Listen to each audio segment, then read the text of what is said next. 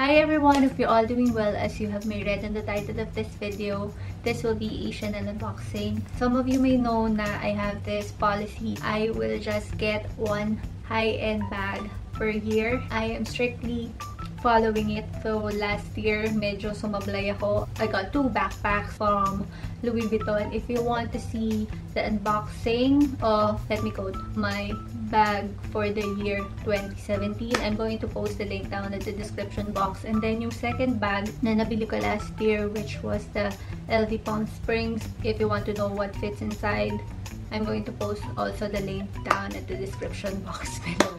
Okay, simulan na natin. For this year, I got a Chanel bag. Kanina pa siya nasa likod. Simula nung lumabas kami ng Chanel, hanggang sa pagdating namin dito sa bahay, hindi ko siya binubuksan. Kanina ko pa siya gustong buksan. Pinigilan ko talaga yung sarili ko kasi gusto kong gawin tong video na to. Magtatagalog na lang ako kasi pag nag-i-English ako, may mga nababasa akong hate comments sa baba. Sa atin na lang tong mga Pinay. Sa mga Pinay na tulad kong mahilig sa bag, nag-iisip na bumili ng bags. Para sa inyo tong video na to. Okay, let's get started. This is the paper bag. And as always, meron yung camellia flower and may ribbon yung handle. Okay.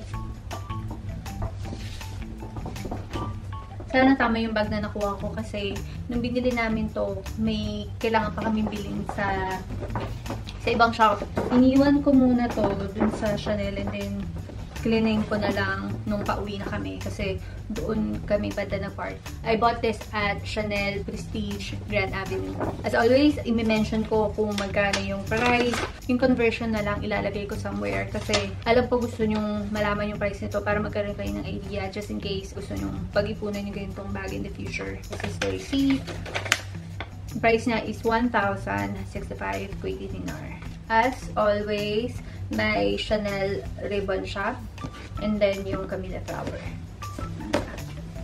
Kaganin ko. Baka masira yung... Hey.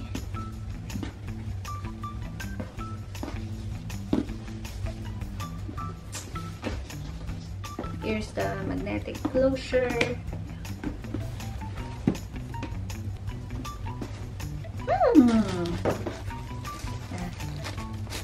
May sticker siya. Hindi ko pa talaga siya binubuksan. Simula nung cleaning ko siya sa Chanel kanina. Mas gusto ko na babae yung mag-wrap ng bag.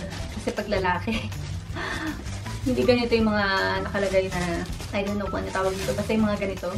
Parang onion skin. Hindi maganda yung pagkaka-wrap. Ganito siya. Ayan. Ayan. Are you ready? May idea ba kayo? Hindi ito yung pinost ko sa Instagram eh. Yung tatlong pinagpipilian ko. Wala doon yung napili ko. Nakikita niyo na ba yung color? Oh, may sticker pa rin siya.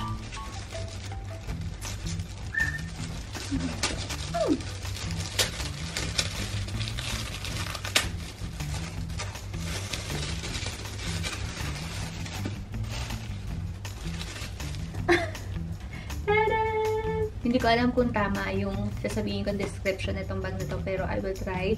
This is the Chanel Rectangular Mini in Patent Metallic Silver. That's a mouthful.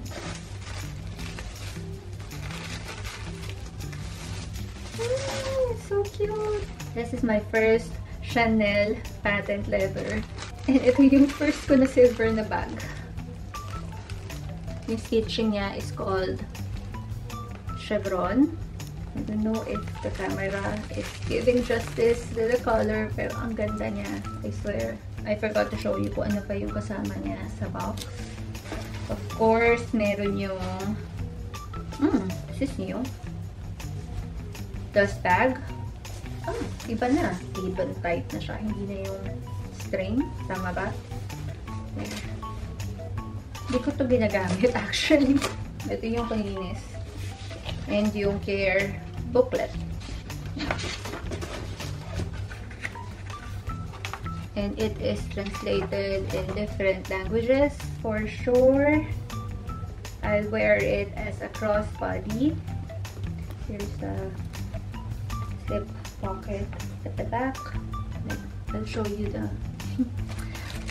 pag babae talaga, see, meron pa rin hanggang sa loob ng bag, meron pa rin palaman. Here's the main compartment. It has a zipper pocket here. And then, yeah, yung authenticity card. May balot pa rin. And then, it also has a sleeve pocket. I think pwede nyo ilagay dito yung card case nyo, cash, credit cards, basta yung mga slim items lang. I don't think advisable siyang lagyan ng compact mirror or whatsoever. Hirap na ma-stretch yung leather. I could use it daytime or nighttime dahil dun sa size niya and color. For size comparison, this is my Chanel Le Boy in small and this is the Chanel Mini.